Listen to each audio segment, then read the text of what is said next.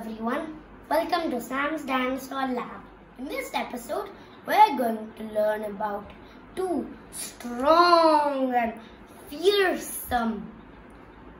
Oh wait, no, I don't think that's right. That's in the next episode. I meant today we're going to learn about some small but dangerous dinosaurs. The small and fast Compsognathus and the small and strong Wannanosaurus. While Compsognathus would have lived in the late Jurassic, Wannanosaurus lived way over in the late Cretaceous. Compsognathus lived in Europe and Wannanosaurus lived in China.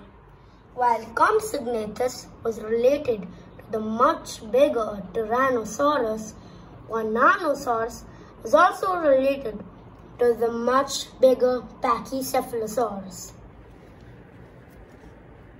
Wannanosaurus was a herbivorous ornithopod, meaning it ate plants and walked on 2 and 4 legs.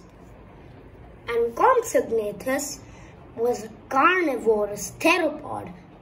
That means it ate meat and walked on only 2 legs.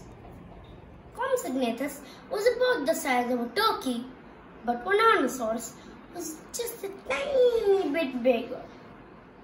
Though Compsognathus was small, they could do a lot of damage because they hunted in packs. Wannanosaurus also would have liked living in a herd because its size made it vulnerable to other carnivores. While Compsognathus would have used its long claws and sharp teeth to attack its prey, Wannanosaurus would have used its strong head to bump into other males.